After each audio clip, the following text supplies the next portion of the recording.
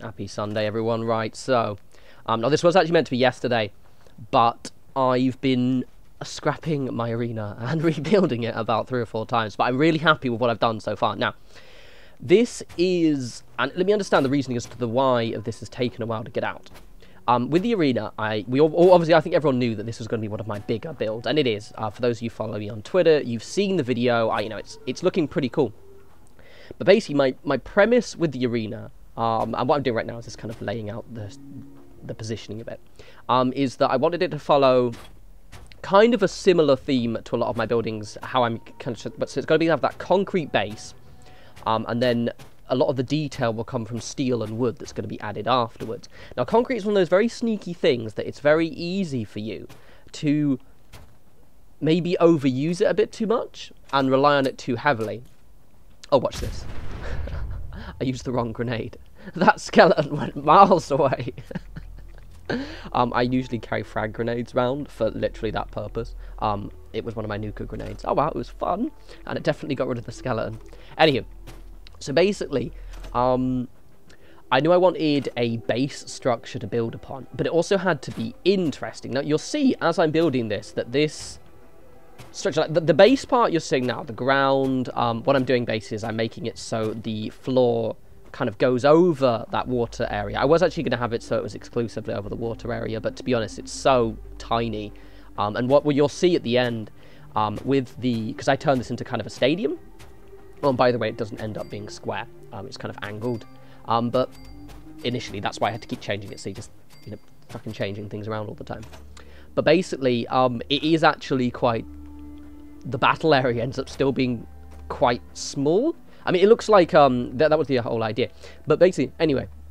So this episode, don't worry about things like repetition in this one or anything like that, because think of these as the sanctuary houses. So you can see right now, I've got my base area there. There's going to be loads of detail added to this, but we needed to get this important structure down first. Now, concrete is, holy shit, one of the most confusing things ever. Especially on a bigger scale. On a smaller scale, it's fine, because you can kind of go, oh, I can do this, I can do that. Like, there's something I do in this, which I don't know how I explain. I know how I did it, but I have to probably think. So basically, later on, so I'm making my initial idea was I wanted, and it obviously does go with it, is it's going to be this big kind of arena with an area that you can look down. Now, eventually, I turn it to look like an actual stadium. I'm actually really pleased with the structure.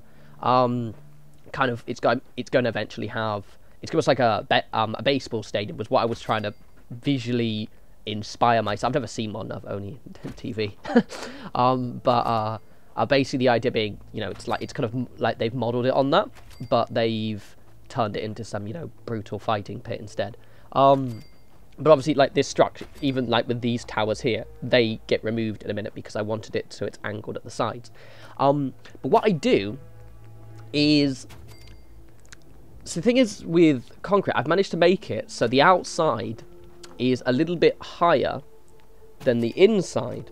And what that means is there are no odd looking bits. I'll show you at the end, but just like, I wanted to draw attention to it, because initially I was like, I don't know how I did that specifically, exactly what I did to make that, to achieve that technique. But I wanted to point it out, and I'll point it out again. That may seem quite nonsensical, but you'll get it when I get to it, I guess.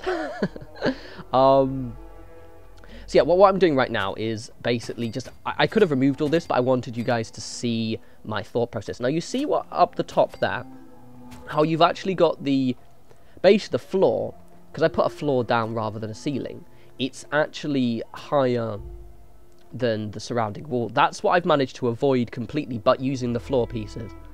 It's a little weird. I'm gonna figure it out. Also, I've made it so you don't, and I do show you this, but the actual, where the walls, where you're putting the walls on at the, like around the foundation, and you have the gap of the wall underneath, I figured out how to do that, so it actually looks good. Basically, so it's pretty good, but it's quite a nightmare. Concrete is so thin. It's the way the snapping works.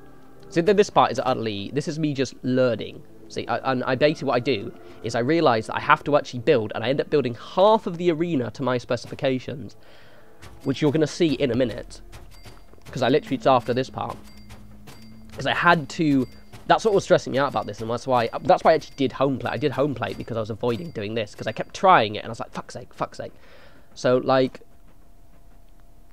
initially, and I did this, right? So basically I did, it's so bollocks. It's so awful. What I ended up doing first, it's really embarrassing. It's like, I thought, it might look good. No, it looks shit. See, this is why I did this, right? Now, on a smaller scale, this probably look okay. But on this scale, God, don't do this. Just don't do it. And I actually used up loads of resources doing this. And falling down as well. Don't do what I'm doing now. I disallow any of you to do this, okay? No. Right, so this is what I did. Ugh. Don't worry, don't panic. This isn't what it actually looks like, but I wanted to show you what... Because, like, the shape, this is what I kept ending up with. And I was like, right, David, you've got to stop bloody recording. Right, okay. So now, firstly, I realise I want it to have a kind of a stand situation. So basically, it's going to be... They're going to be tiers. So it's almost like steps, basically. There are steps. Big, exaggerated steps. And they're eventually going to have chairs on them as well, and kind of seating area. I'm thinking of... I'm going to have to get loads of aluminium, because I'm using the airplane seating, because it's, it's the best one. It's like cinema seating or something like that. So we're popping this down here. Now, again, like, there's so much awkwardness with the way concrete snaps. Like, for example, this bit there, so what I end up doing, see, I'm putting the floor piece, this is when it starts to come together. This is when it's just like, when I start getting inspired and I get really excited. So here we go, here's my half, right? Because I was like, fuck it, here is my half. I'm going to show you how to build the rest, but, like, it's really angled, very different. This only took me, once I did this is logistically really difficult for me to set up. And I had to actually build this before I recorded thing, because I just didn't know what I was doing. But I'm really pleased with it, and the end result is fucking grand. Right. Alright. So, you may notice what I've already done is I've actually put the bottom, like the complete bottom of the concrete wall first, and then I've built up, right? And the way you may notice this is it was really difficult. Once I figure out how to do it, I will show you. Because I don't know how I did it. I just was tracing from the side. I think I used a shack upper floor, like the metal one, that allowed me to raise it a little bit higher on one side. But basically, if you were to snap a wall on, I'm just doing it while I'm doing. Oh, these fucking corner pieces, by the way, are an absolute nightmare. The concrete, God, I love it, but it is painful as hard to get things to snap properly. I'll show you in a bit. I will show you in a bit how to do the bottom areas. But basically, if you were to snap a wall on the side of a foundation, it would be lower than how I've done it. And I don't know how I've done it. I think it was with using... I think it was starting from the top, and once I figure it out... I will show you in the next video, basically. So before any of you to start building this... I mean, to be honest, you could build exactly this, and it would just look a little different at the top, so don't worry about that. So this part here, the reason why I have to do this is because it's a knob head, and I can't snap it in. So I want ceilings and shit on the inside. So I have to make sure it's outside the concrete. This is why I fucked up last time, because what I built actually looked so much shit, and this was great. So I actually ended up building something cool. But it's so easy to fuck the concrete up, and you're just like, you can hear me sigh at points. I think I fall down a few times as well, and you can legitimately hear me sigh. You can feel it through the internet. I'm just like, So this is the arena area, right? And you see it's actually quite small, even though the actual structure is massive. It's really small, but I like it because it means that the stands area, I'm going to have shops, like the entire... I'm going to merge, obviously, the actual Starlight Drive-In, diner area as well. But I'm trying to think of where my inspiration, my idea, right? So it's kind of makes me Thunderdome in a little bit of ways. So I wanted this concrete structure to look like it had been here forever. And what the end result is going to be is this was already here. This was something we've built. This was already here, and, you know, it was a, I don't know, admin building or something like that we've repurposed. Or maybe it was an actual stadium, and I want to, like, put the wood in and put the metal in. It's going to have possibly even a ceiling as well, but a ceiling that's slightly open a little bit. So it's going to look very, very cool. A lot of lights. I'm also not going to have, because I know that they've bugged it out a little bit with the, I haven't tried it, but I remember Draco and Vic making his video and not being able to get two settlers to fight each other. So I won't be doing that yet. I'll have the stands set up, everything, but until that gets patched. But I'm not going to probably have gunners and raiders in here. It's mostly going to be wild beasts. The reason being is that they have guns and they shoot my settlers. And we don't have bulletproof glass yet. It occurs to me I'm going to have to... What I'm going to do, because the problem is the way I built this, like, most of what you see is me just following on from what I've built. So just enjoy the style. Some of you understand concrete and can probably figure out how to make this. I'm going to make you another video, a short one, maybe like advanced concrete or something like that, because I'm watching this now and realizing that it's difficult for me to explain how I did this. You see this? Now this works fine. I actually fuck up though. So you can see what I'm doing here. This is, and this is where it gets complicated. Just through the sheer height of what I've done, I'm attaching that concrete onto the edge of the foundation. That's too low than the other walls, and that's why I need to make a separate video. So enjoy this. Hope you get some inspiration for the shape. But I think before I do the wooden section, I'm going to have to do a more advanced concrete tutorial, just to... Because concrete's fucking awesome, and I'm learning how to do it in very cool ways. But it is awkward as shit. So you're going to see in a sec. I think this side is the right height.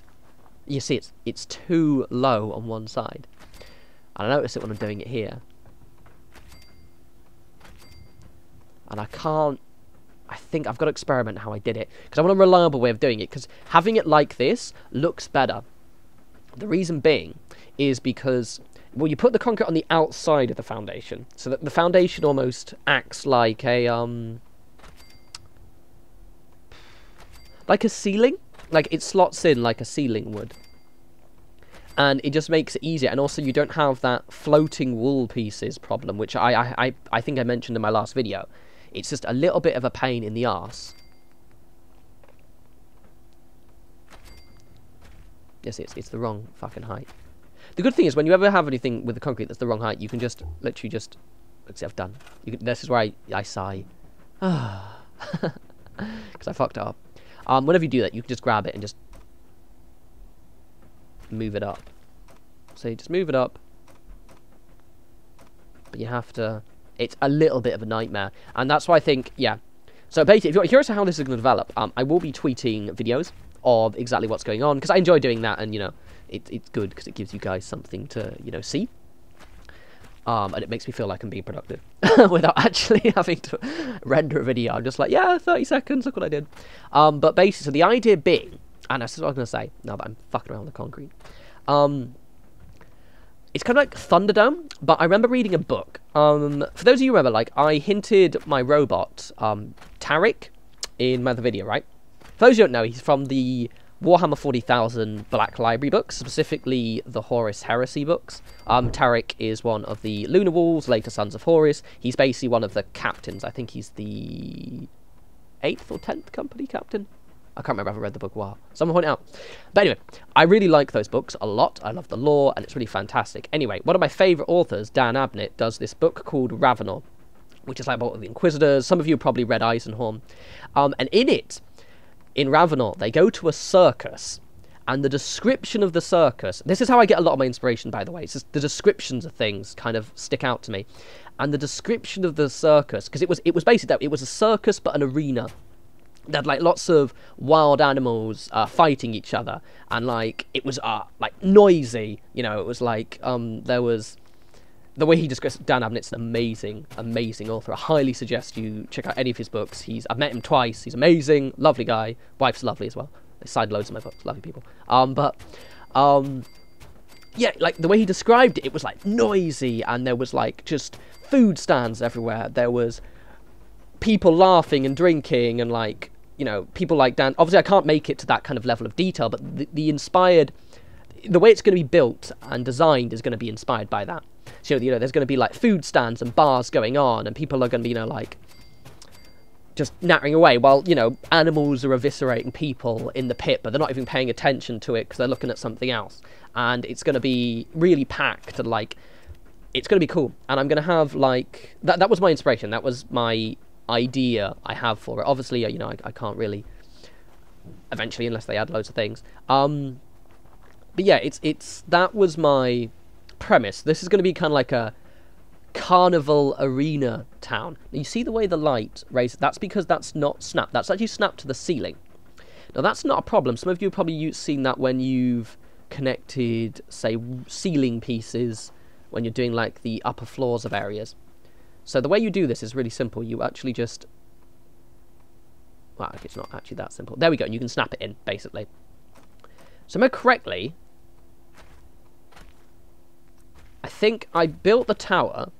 I'm going to figure it out. I'm going to figure out how I did this, because having it connect so it's not actually snapping to the foundation, it's snapping to the walls on the foundation, works better. Effectively, and I know why I think I did it with the upper shack floors, so it just snaps in. If you're ever having trouble with the concrete and you get it close like that, you just kind of select it and it'll move, place it and then select it and it'll move back in easier. But basically, this is one board thickness lower or higher? Yeah, higher than it should be. Which works really well because concrete sinks a lot easier and it snaps intelligently. Wow, intelligently, kinda. So you can actually, what this means is on the upper level, you notice there are no lips. There are no like hanging bits. Well, actually there lied. There is one hanging bit down here because just due to how raised the ground is, I can't get it any closer. So I'm just gonna maybe rug glitch a foundation in. But I wall in, but I don't do that now. I think it's that one I get in. Get in there, you fucking dickhead. You twat monkey. There we go. Yeah, I think it's, yeah, it's these two here. So, because I can't get them low enough. But anywho, that's literally the only gap. And I just put the walls on. So yeah, basically what I'm doing is, I've just been rambling about my thought process. Read Dan Abnett books, if you should. I was very disappointed, actually. Only one, some of you on Twitter did get it when I mocked you for it. About my robot called Tarek. Only one of you. Everyone thought it was like something from League of Legends. I don't play MOBAs. Fuck that shit. But yes, read Dan Abnett books. Black Library. Fucking awesome. Greatest books ever. Literally the only thing I read now is those books, more or less. Well, actually, I've read them all. But yeah, that was the inspiration from Gravenor. That was my idea I had in my head for what I want this to look like. Now, as I said, I'm well aware that I can't make it so it's as noisy and as full of people. Wow, I mean, I could probably make it full of people, but it's going to look cool at least. Lots of lights, lots of colour. I can at least make it have a noise while having loads of machinery. Oh, there are loads of traps, by the way, as well. Okay, anyway, that is it. Now, ignoring the fact that it's very, very bland, but look at the structure. Yeah? Look at the structure. Okay, so I hope you guys enjoyed that. Sorry if I'm a bit rambly, but I don't know, actually, this is who I am.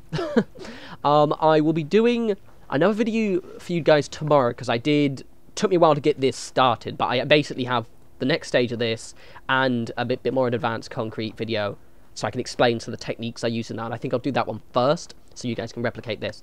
So you get a video for tomorrow, basically, and then you'll get a video on, I'll skip out Tuesday.